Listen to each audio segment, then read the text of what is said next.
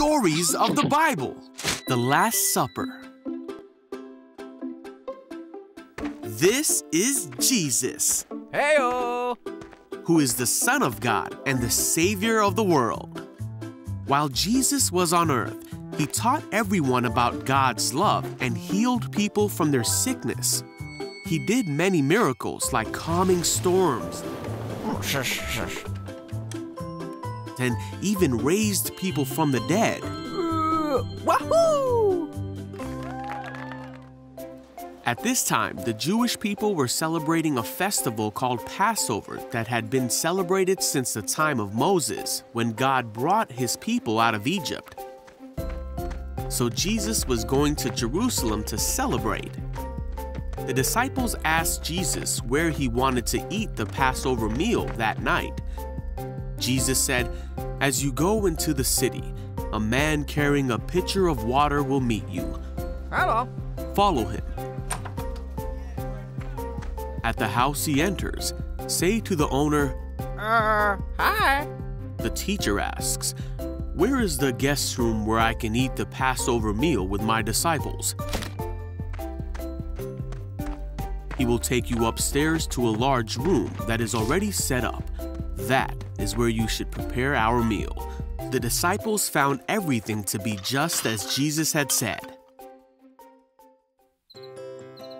Later that evening, Jesus arrived with the 12 disciples. They sat down to eat, and Jesus said that he was happy to be with everyone.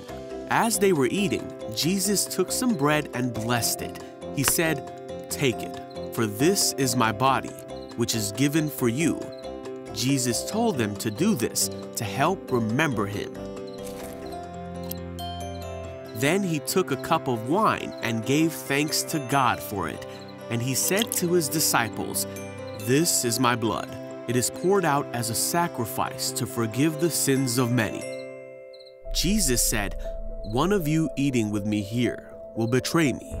He told them that things were supposed to happen this way, but that great sadness would await the one who betrays him. The disciples were very upset and asked, "Am I the one? Who is he talking about?" Judas asked Jesus, "Am I the one?" And Jesus said, "You have said it." One of the disciples asked Jesus, "Lord, who is it?" Jesus said it was the one who he would give the bread to.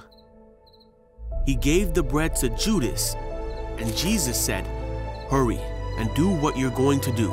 None of the others at the table knew what Jesus meant, so Judas left at once to betray Jesus. Then Jesus comforted and encouraged the disciples.